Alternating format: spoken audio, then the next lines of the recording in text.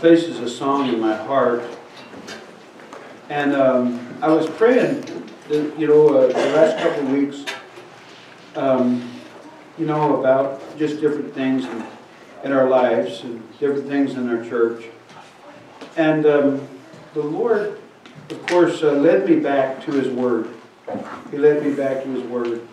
And He led me to certain times when I should be reading the Word and meditating on the Word, other than just morning. Something like I usually get up in the morning and get into the Word, but there's other times that you need to get into the Word. And one of the times that I need to get into the Word is every evening too, And, I've noticed a difference in my life. I've noticed a difference in my sleep patterns and everything else when I have got into the Word. And I, of course, when the Lord starts revealing yourself to you, it's not a very pretty picture sometimes. And, so here was my prayer. I want to share it with you this morning.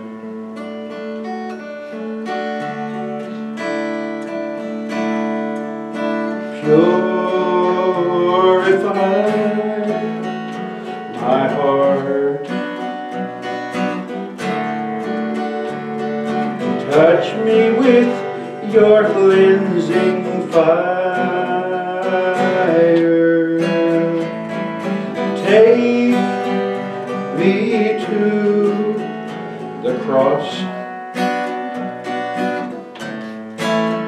Your holiness is my desire.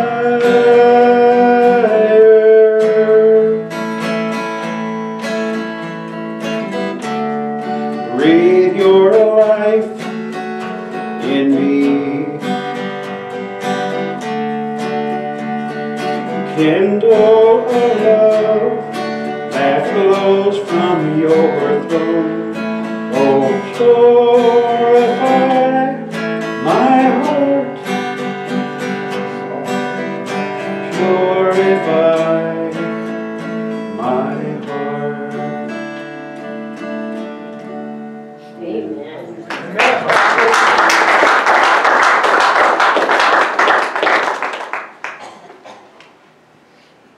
The psalmist said, to create in me a clean heart, O God, and renew a right spirit within me.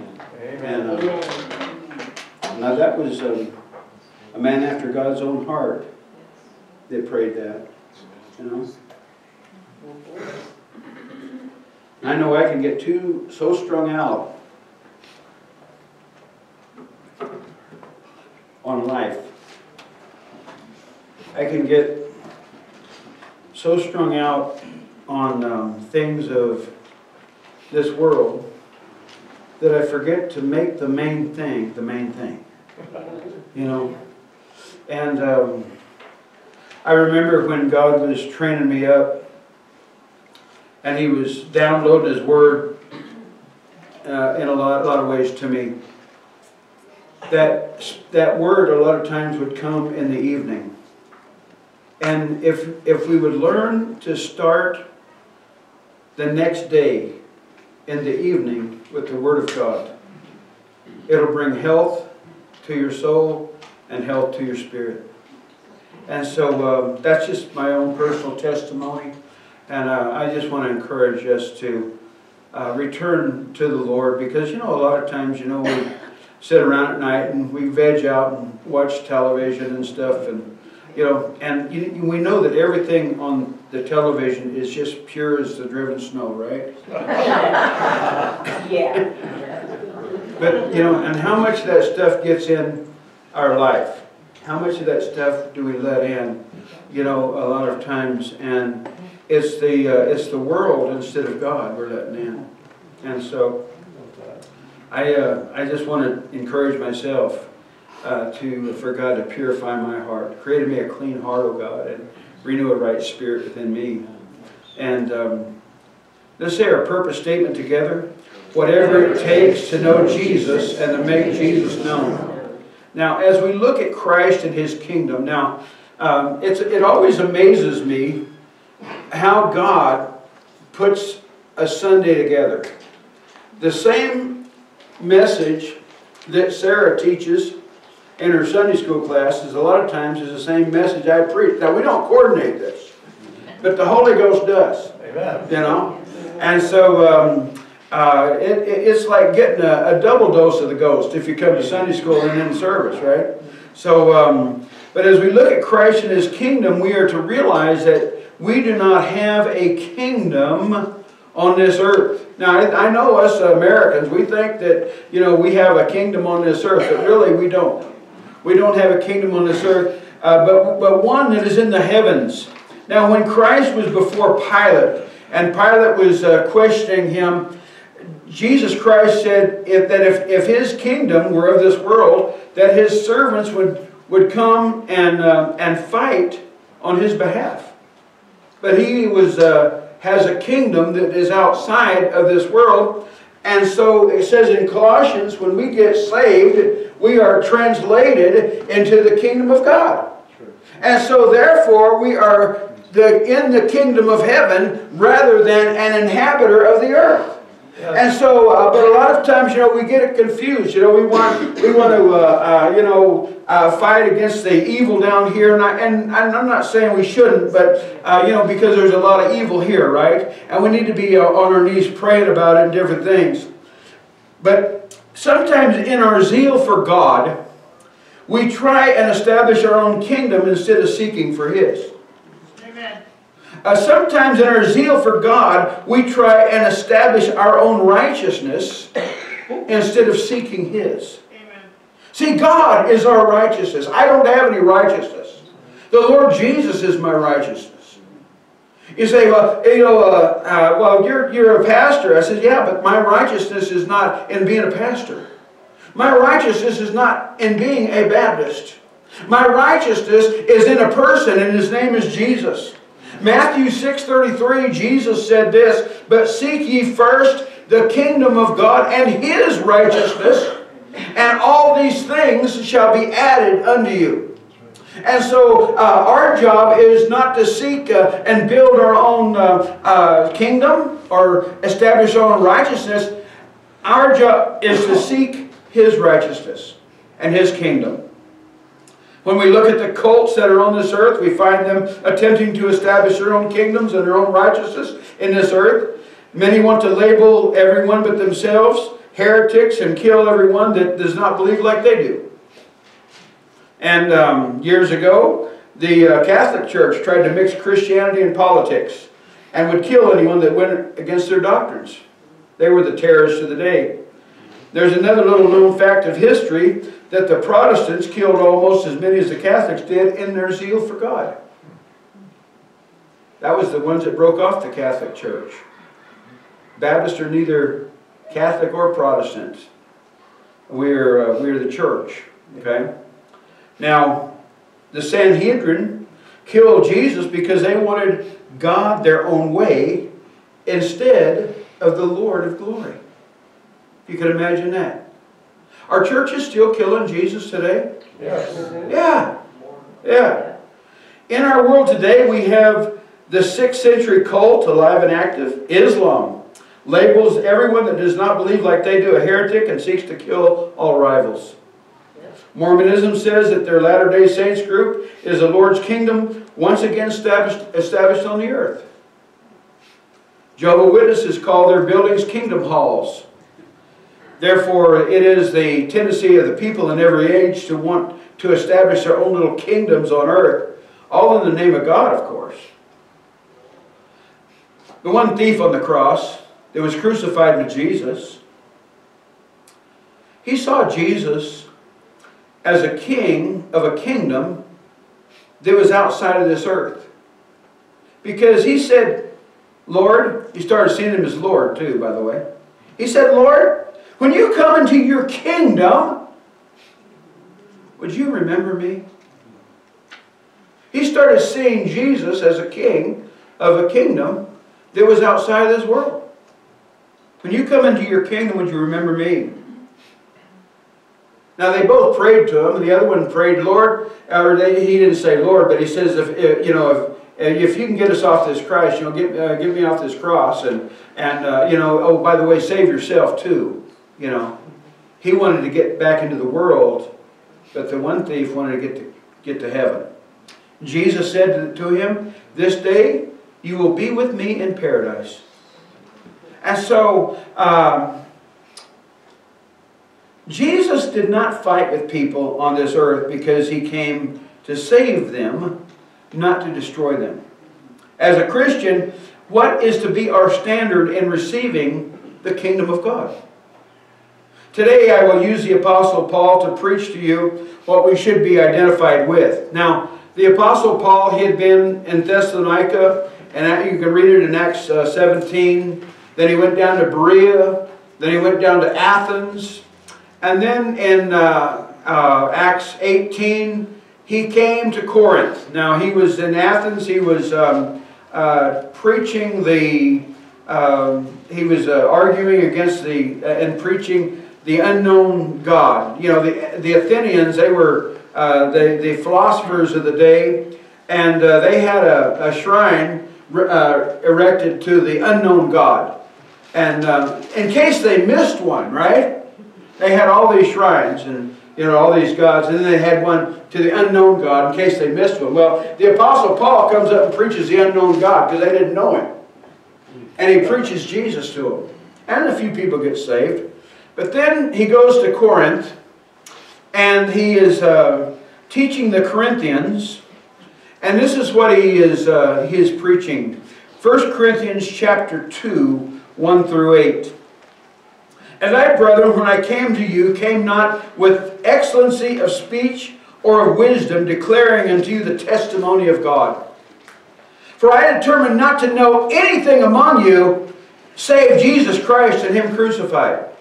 I don't want to know about how religious you are. I don't want to know about how your doctrines are. I want to know one thing. Are you identified with the cross of Jesus? And you know, I heard Sarah say this morning, a lot of Christendom today has denied the cross of Jesus. You see, we want to establish our own little kingdoms, and we want pie in the sky, sweet by and by, and we want a health and wealth message and all this stuff, but we have overlooked the cross. A lot of the hymn books have taken the blood songs out of their hymn books because they want to overlook the cross. We need to understand that as Christianity, to be identified with Christ is to be identified with His cross. Amen. You see, it says, "I determined not to know anything among you save Jesus Christ and Him crucified. And I was with you in weakness and in fear and in much trembling. And my speech and my preaching was not with enticing words of man's wisdom, but in demonstration of the Spirit and of power, that your faith should not stand in the wisdom of men, but in the power of God." Our faith cannot stand in the wisdom of men. It must stand in the power of God. "Howbeit we speak wisdom among them that are perfect, yet not the wisdom of this world, nor the princes of this world that come to naught. But we speak the wisdom of God in a mystery, even the hidden wisdom which God ordained before the world unto our glory, which none of the princes of this world knew. For had they known it, they would not have crucified the Lord of glory." Let's go to the Lord in prayer. Father, I just pray, Father God, that, Lord, we would pick up on this today in our spirit and follow you to the cross. In Jesus' name, amen. Amen. What had happened at Corinth is happening in churches today. Men are mixing philosophy or man's wisdom with God's revealed message. And this is causing confusion and division. Different preachers have their own interpretation to God's message, and some even invent their own vocabulary. Paul centered his message on the death of Christ. Paul did not come to Corinth to tickle the ears of believers, nor to start a religious fan club for Paul. Paul came to glorify Christ. Paul did not want to know how good the Corinthian church was. He wanted to know one thing, and that was how they were relating to the death of Christ. We have people going around trying to prepare for a fight here on earth when we really should be preparing our hearts for faith in God. You see, a lot of, we've heard rumors of, well, there's going to be a civil war or something like that. We need to prepare our hearts for faith in God. We need to come to the cross because Jesus said, in this world you shall have tribulation, but be of good cheer, I have overcome the world. Glory! We need to understand that our peace does not come from a military militia. We need to understand that our peace comes from the Lord of glory. We need to understand that our peace comes from Jesus Christ. And we need to understand that we are to be in Him for us to be in peace. This peace, my peace I give unto you, He said. Wow. Would you like to have the Lord's peace? Yes. Amen? Amen. Now, Paul centered his message on the death of Christ.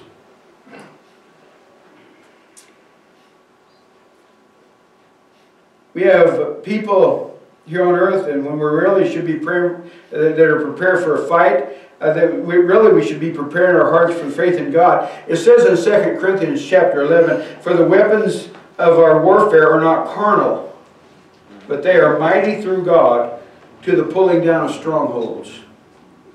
See, when we try to mix the gospel message with anything except Christ and His death, then we are in error. We have been so busy trying to figure out how America fits into the picture of prophecy that I fear that we have mixed our religion with politics. We have not glorified Christ. We have been glorifying ourselves in sinful pride. That's right. The itinerant philosophers and teachers depended on their wisdom and eloquence to gain followers. The city of Corinth was filled with such spellbinders. Paul did not depend on eloquent speech or clever arguments. He simply declared God's word in the power of the Spirit. He was an ambassador, not a Christian salesman. Yes. Amen. He was an ambassador for Christ. That's right. You know, a lot of people are out there, they're Christian salesmen. Well, you know, you need to believe like this and give your money like this and you need to act like this and be all religious. And they have these eloquent speeches and all this stuff. A certain church had a beautiful stained glass window just behind the pulpit. It depicted Jesus Christ on the cross. One Sunday there was a guest minister who was much smaller than the regular pastor. A little girl listened to the guest for a time, then turned to her mother and asked, "Where is the man who usually stands there so we can't see Jesus?" Wow. Too many preachers of the Word so magnify themselves and their gifts that they fail to reveal the glory of Jesus Christ. Paul glorified in the cross of Christ.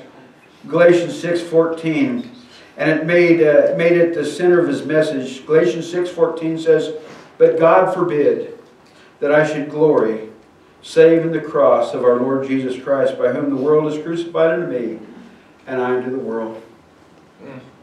That was his glory. Oh, he could have gloried in a lot of stuff. The Apostle Paul was the up-and-coming Jew. He was the up-and-coming Gamaliel, if you will. And he, in Philippians chapter 3, he gives his pedigree. He said that was a Hebrew of the Hebrews, and, touching the law, Pharisee, blameless and all this stuff. But he says he counted it all but loss for the excellency of Jesus Christ and His righteousness.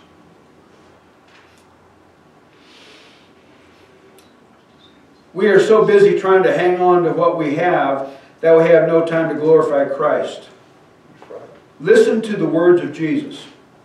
Matthew 16:24 through 26.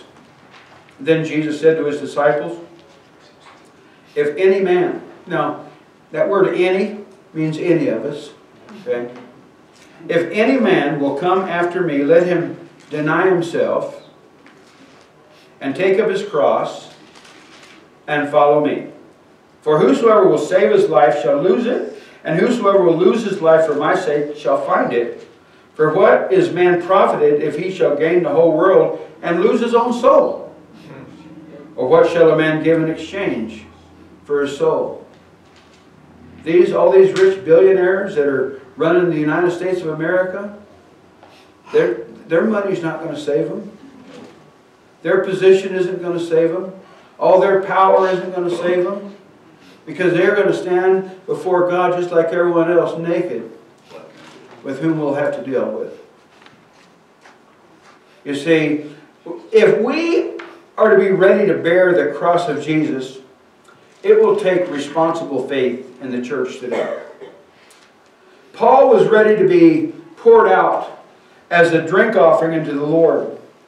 Likewise, we are to be transformed by the renewing of our mind, not having the mind of the world, but we are to be living sacrifices unto God. And this is a familiar passage to us because I've preached it lately. But in Romans chapter 12, 1 through 3, he says, I beseech you, or that word beseech is, some of your translations will say, I urge you. I beseech you, brethren, by the mercies of God. You know what the mercies of God are? The mercies of God has not given us what we deserve, right? By the mercies of God, that you present your bodies a living sacrifice, wholly acceptable unto God, which is your reasonable service. And in verse 2 says, and don't be conformed to this world, but be ye transformed by the renewing of your mind, that you may prove what is that good and acceptable and perfect will of God. For I say, through the grace given unto every man that is among you, not to think of himself more highly than he ought to think, but to think soberly, according as God hath dealt to every man the measure of faith. We show responsible faith when we put ourselves under the leadership of the Lord Jesus Christ. It doesn't matter if you're a man, you're a woman, you're a child. The head of every man is Christ. Men, you have to put yourself under the leadership of Christ. The head of every woman is man. Women, you're going to have to put yourself under the leadership of men. And it says the head of Christ is God. And He's our example. He stayed under the submission of God, even to the death of the cross.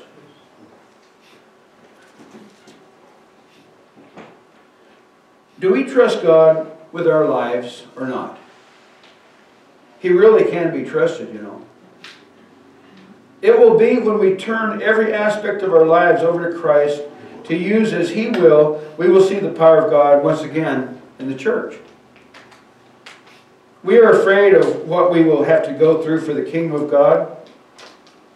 How close are we to letting God have His way in our lives? Perhaps it will mean persecution or death. Are you ready to trust Christ? How much are we really going to hang on to? How much are we really going to hang on to our lives anyway? Us Americans want to hang on to our freedom. However, Jesus said that whosoever commits sin is a servant of sin. And I say, do you really, we're not holding on to freedom. We gave that away a long time ago. Amen. Through sin. We're hanging on to our life of luxury in the name of freedom. The last prophet in the Old Testament, John the Baptist, came on the scene and he proclaimed that Jesus was the Lamb that takes away the sin of the world. And then he preached this, repent you, for the kingdom of heaven is at hand. Chandra read it a while ago. He says, O generation of vipers, who hath warned you to flee from the wrath to come? The axe is going to be laid at the root of every tree. And you see, the scribes and the Pharisees and the Sadducees, a lot of them missed the coming of the Messiah. He was among the people doing miracles. They were watching it do it. He was there, but they wouldn't receive the one that God sent. Because why? Because they had their own little kingdom to defend. And you know what? Finally, they couldn't handle it anymore. They just crucified Him. Got rid of Him.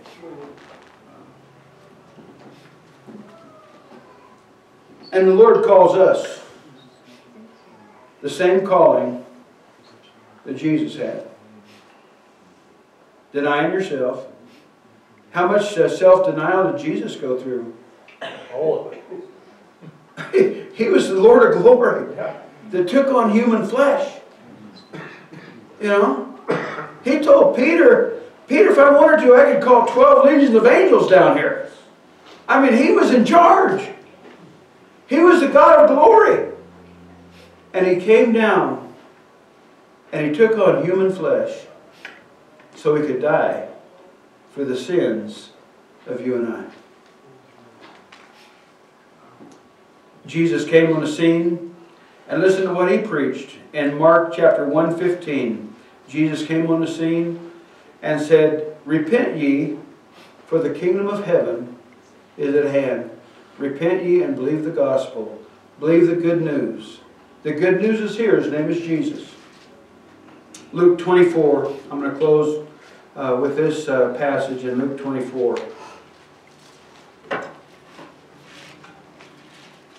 Luke 24, it was the post-resurrection appearance of Jesus. He was teaching the two disciples on the road to Emmaus, and he was talking with them. And Jesus, as he was going along, he's the one that opened up their understanding. And in verse 45, it says, "Then opened he their understanding, that they might understand" what? The Scripture. Okay? We need to understand this. Not men's philosophy. We need to understand the Scripture. And Jesus is the one that opened them opened their understanding, they might understand the Scriptures. And he said to them, "Thus it is written, and thus it behooved Christ to suffer and to rise from the dead the third day, and that repentance and remission of sins should be preached in his name among all nations, beginning at Jerusalem. And you are witnesses of these things. And behold, I send the promise of the Father upon you, but tarry ye in the city of Jerusalem till you be endued with power from on high." And he led them out as far as Bethany, and lifted up his hands and blessed them. And it came to pass, while he blessed them, that he was parted from them and carried up into heaven. And they worshipped him and returned to Jerusalem heavy-hearted? No. With great joy. Amen. Yeah. Yeah. And we're continuing in the temple, praising and blessing God. Amen. Amen. My commission here today is the same one that Paul preached and the same one that Jesus preached: repent and believe the gospel, because the kingdom of heaven is at hand. This church is placed in the middle of Fernley for one reason, and that is to bring glory to God, the God of gods, the King of kings, and the Lord of lords, and his name is Jesus. May God bless the preaching of his word in Jesus' name. Amen. Amen.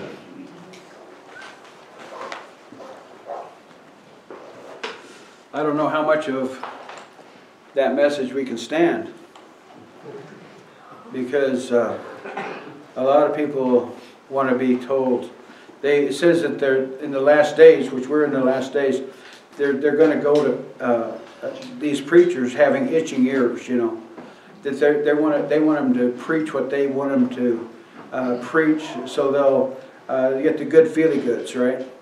And on this earth. But we are not in it for this earth.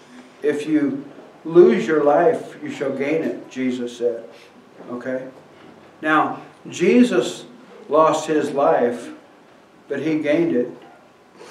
And every knee shall bow, and every tongue shall confess of things in heaven and things in earth and things under the earth. You know, that Jesus Christ is Lord to what? To the glory of God the Father. You know? And so, and we need to go to the cross every day. The Apostle Paul said, "I die daily, every day." And I just wonder if there's anyone here today, and hey, I need to be reminded of that. I need to be reminded of where my faith lies. Does it lie in my ability to pastor a church or anything like that? No. It lies in our Lord and Savior Jesus Christ and His ability to work in our midst. That's what has to happen. You know, we cannot grow a church. I mean, I guess you can. A lot of people do on feeling good things, but the true church has to be grown in the cross of Jesus, and that's where our faith lies. And I wonder if there's anyone here this morning that needs to come to Christ for the first time, maybe. Come to Christ and say, Lord, you know, man, I'm going to repent of my sins because I want to preach the same thing. Repent ye for the kingdom of heaven is at hand. I need to repent of my sins. I need to receive Christ as my Savior. I'm going to keep preaching it because that's what Jesus told us to preach. That's what He preached. That's what John the Baptist preached. Yeah. Well, same message. And it's a message today because the gospel, the good news, has come. His name is Jesus. He's the one that overcame hell, death, you know, and the world. And He turns around and He wants to give those things to us. And He wants to give us His peace. But we have to have faith in Him. You've heard me say, salvation is free, but it's going to cost you your life. Yeah. Right? Right. And so you have to lay down your life and pick up the cross and follow Him. Let's bow our heads and close our eyes, because I feel like God is moving on the hearts of some people this morning. And I just want to give you the opportunity, before we dismiss from this service, to receive Christ as your Savior. And to flee from the wrath to come. Because John the Baptist also says, who has warned you to flee from the wrath to come? Because if you don't receive Christ, the wrath of God is going to be upon you. It says that in John 3:36. And I don't want the wrath of God to be on you. I want the grace of God to be upon you. I want the forgiveness of God to be in your heart. And if there's one here this morning, or two, or however many, that needs to say yes to Jesus and flee from the wrath to come because of their sin, I want you to receive Christ as your Savior. And you can wave at me or something like that and say, you know, hey, I need to do that this morning. And I promise I'll pray for you. Because there's a lot of souls in today's church that have not been to the cross of Jesus. They say, well, I just want to go to church and get my little bit of religion on me so I can feel better about myself. But that's not where it's at. It's about following Jesus to the cross. And I'm going to keep on teaching and preaching that.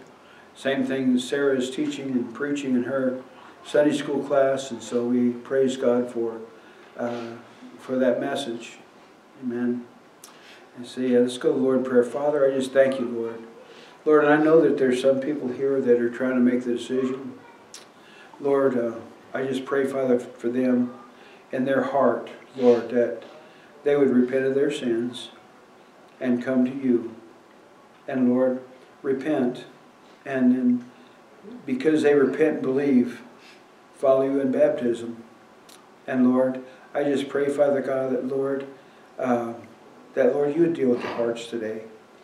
Because, Lord, it's not even my preaching. I'm like the Apostle Paul. I'm not eloquent or anything. But I'm going to preach the power of God. Amen. Amen. I see that. Amen. And let's bow for it. And Chris, I'm going to pray with you, okay? And you know, it says that everyone who calls upon the name of the Lord shall be saved. Okay, and that means every one of us, right? We've all had to call upon the name of the Lord and be saved, and so, but God is dealing with some people this morning. So let's call upon the name of the Lord. Father, Lord, I just want to come before you and confess my sins before you. I want to flee to you from the wrath to come. Lord, I just want you to save my soul. And Lord, I believe that you are so powerful that you raised up Jesus from the dead. And Lord, I want you to raise me from the dead deadness of sin. And Lord, I want to follow you and pick up my cross and follow you, Lord. And Lord, I just thank you and I praise you. And Lord, I just pray this morning in Jesus' name. Amen. Amen. And God bless you. And Brother Chris, would you mind coming forward a minute? I don't want to embarrass Chris or anything, but he's probably already embarrassed. He says too late. He probably said too late, Pastor. But anyway, everyone here loves you. You know that. And you know, I saw the Holy Spirit just dealing with Chris all through service, and he wants to come and receive Christ and flee from the wrath to come, right? Yes, So we call him.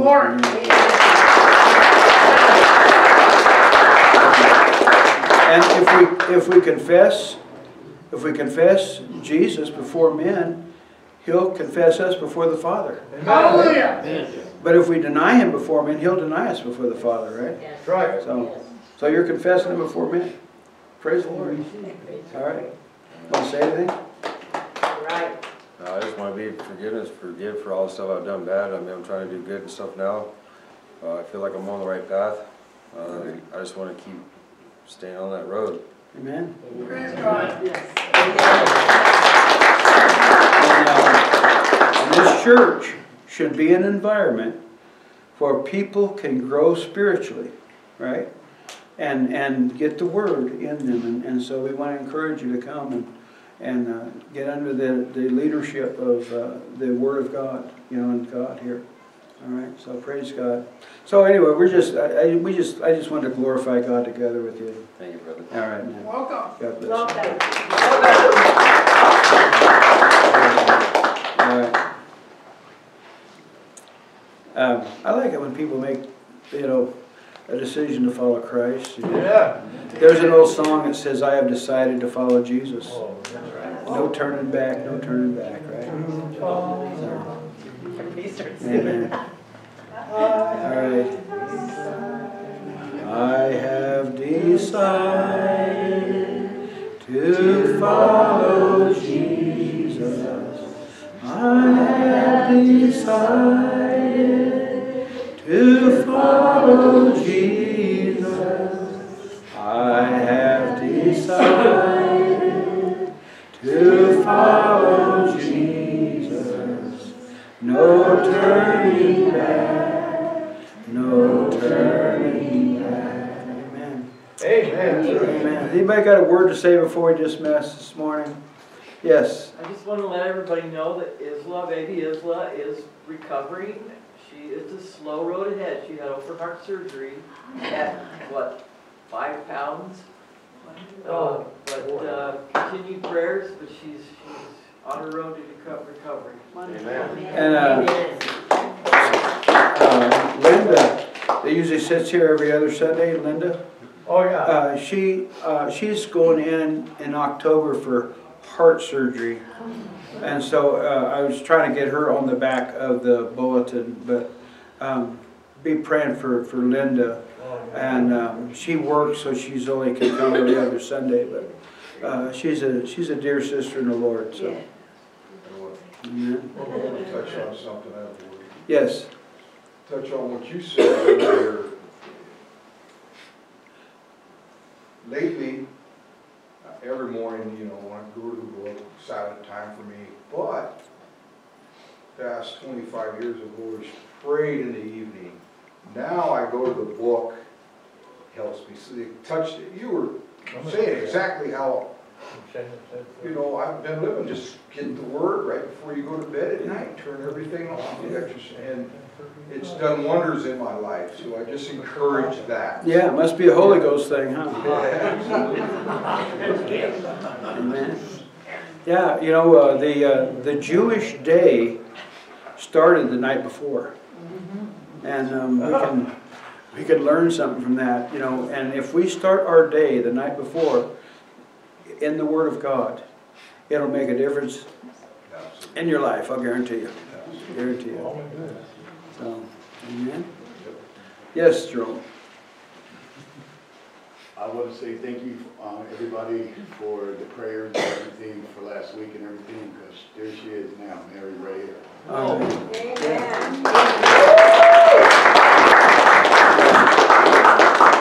Yeah, and thank you for reaching out and bringing this beautiful family in, you know. You're my best. Yeah, so, amen. Amen. And Jerome hasn't even joined yet, and he's bringing people, so praise the Lord. Amen. But hey, church membership has to be a God thing too, right? It's not. Yeah. God places members in the body where it pleases Him. So I tell people, if God's pleased to have you here, we're pleased to have you here, right? If God don't want you here, we don't want you. So. All right. Hey, God takes people out sometimes, you know. Yeah. And He places people in, so praise the Lord. Amen. It's been a good day in the Lord, hasn't it? Yeah. Woo, man. All right. Well, let's go to the Lord in prayer today. And Brother Michael, would you close us in a word of prayer? Father God, we just thank you for this day that you have made. We thank you that we can rejoice and be glad in it. And Father, we thank you for the message, Father God. We thank you for the salvation. And Father God, the first thing that you should know about salvation is the angels in heaven rejoice before God and for Him coming to you, Jesus. And Father, we thank you. We thank you for Mary being here, Father God, and Jerome bringing them. And Lord, we just ask for safety on our leaving here, Father God, and taking you with us wherever we go. We just ask this in Jesus' name. Amen. Amen.